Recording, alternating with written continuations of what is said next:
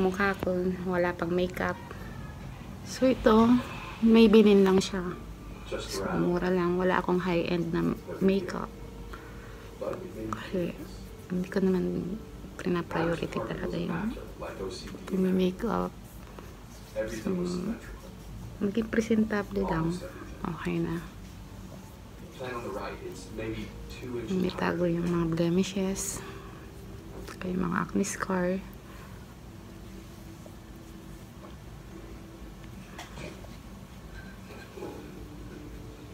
Hindi pa ako marunong sa camera, so gamit ko lang yung phone ko. Ito, yan na, Johnson press powder lang after na Maybelline foundation. So wala na masyadong cheche-boreche, diba? Mura pa, 16 dirhams lang. Para hindi maging oily, lalo at open lang yung exhibit namin. So hindi ko alam, baka maarawan or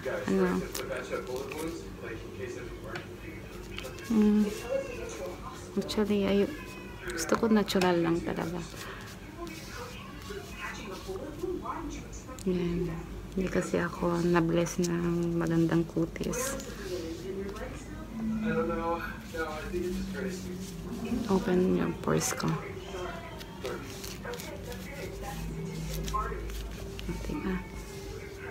Mukha ng fresh. So, sa kilay naman tayo. So, mapapansin nyo, wala naman talaga akong high-end na brand ng makeup. So, ito pili ko lang sa city center. Saka, hindi ako nagbubunot ng kilay. Yan. Dahil hindi ko siya ma-maintain eh. Okay lang. Saka ayoko na manipis yung kilay ko kasi. Yan, i-apply ko yung pagiging architect ko dito.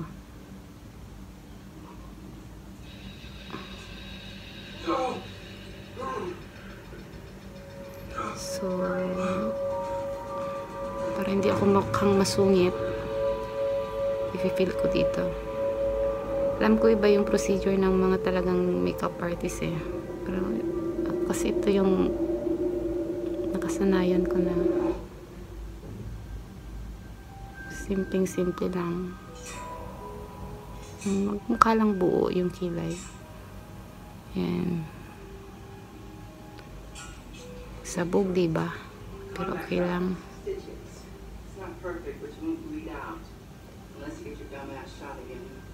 Itong makeup tutorial ko, hindi to advisable sa mga sa mga talagang mahilig mag-makeup. Itong tutorial ko lang, parang sa kagaya ko lang na simple na hindi naman talaga makeup. Yan. So, ito naman, yan. Ito lang yung nagagamit ko. Murang-mura lang din to. Hindi talaga ako naglalagay ng eyeshadow. Pero para lang ma-emphasize yung mata ko. So, papahiran ko nito. Yan. Kamay lang yung gamit ko. Wala talaga akong gamit eh.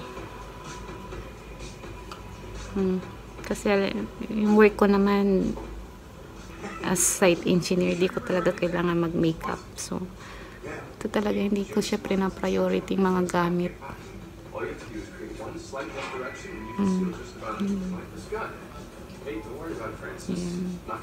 Kahit pa paano, kung hindi bagong gising. Yan. Tapos, ngayon, eyeliner naman. Mumuso lang to. 12 dirhams. Yan. Nakapag-eyeliner na ako, saka mascara. Yan. Ito, Wet n Wild. Mura lang din yan. Ito, from Mumuso. 10 dirhams. So, hindi ko na napakita sa inyo kung paano ko in-apply kasi hindi ko na mahawakan yung cellphone ko. Yan, sa akin, naglalagay ako ng eyeliner para medyo lumaki naman yung mata ko, lumitaw sa camera, sa mga picture. Tapos, pataas siya para hindi, ewan ko, para magmukhang buhay, hindi mukhang kawawa. Yan, hindi na ako naglalagay ng eyeliner sa baba.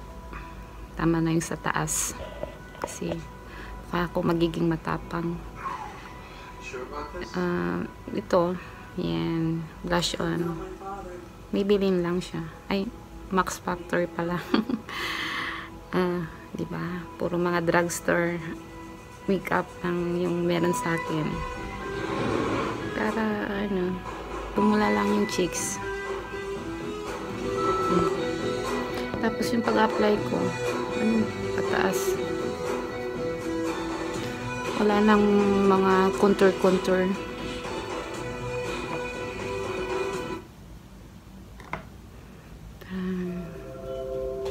Para hindi heavy. Bumagay sa pagkatao ko. Diba? Ayan. What's it like to work for the FTA? Ganyan lang siya. Actually, ito, hindi to advisable na nalagyan mo pati hanggang dito eh. Kasi nakakasag. Kumbaga, yung effect niya parang magsasag yung mukha mo. Pero, gusto ko kasi mapula yung pisngi ko talaga.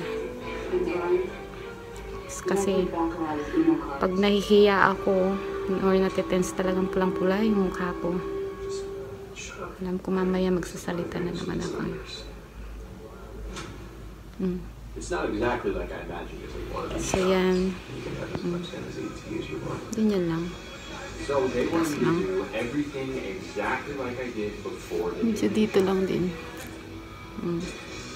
Actually, walang principle itong pag-makeup ko. Basta, pahid lang ako ng pahid. NZT kept things interesting. For 12 hours a day, I had access to every nook and cranny of my room. Tapos, yung last makeup. So, yun to, from Sunny's. Galing pa to sa Pilipinas. Bigay ng kapatid ko. Ang sister-in-law ko. I just call them my lunch and my type. We all know it's stir crazy. Pangalan nito ay hot sauce. I think we were all very happy when the FBI said they were finally ready to put me to work. So no, I'm not saying that I'm an FBI agent. Yung pag-makeup ko, wala naman akong basic principle. Kumbaga, pahid lang ng pahid. Magkakulay lang yung mukha.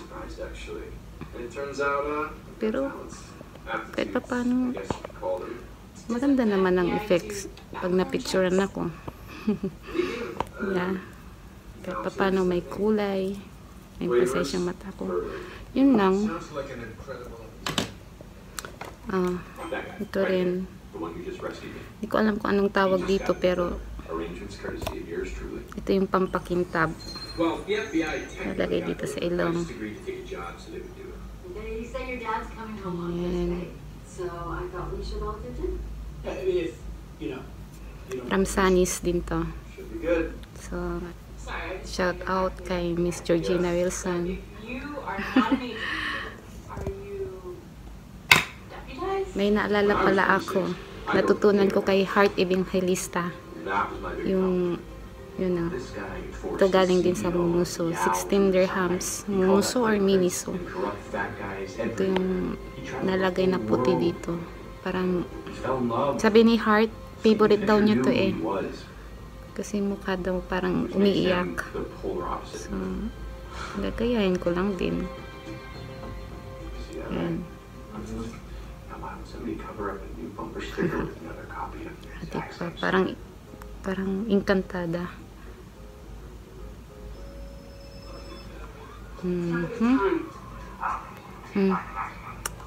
Final touches pala. Nalagay ako ng kunting para medyo tumangos yung ilong. Kunti lang. Para hindi mukha akong nagparitoke. Fisher had a thoughtful descent sticker on the back right side of his car, and a couple of days ago, somebody put an identical sticker Para over the one pag that the sa car picture, did. Now, I think that is where the medyo may ilong. Diba? I know. We found it on the bumper sticker about an hour ago. Kalain niya yan, ha? Okay. May suklay na siya. Good. What about the bomb, though? Hindi ako nag-blow dry ng buhok kasi nagda-dry kasi saka ayokong malagasan ulit ng buhok kasi manipis na. Natural lang talaga lahat. Para sa akin naman basta nakaligo ako. Actually dati hate ko talaga mag-makeup eh. Pero natutunan ko lang din kasi nakakadagdag pala siya ng kumpiyansa sa sarili pag umarap ka sa tao na presentable ka. Tapos makita mo yung mga picture mo na, diba? Yan.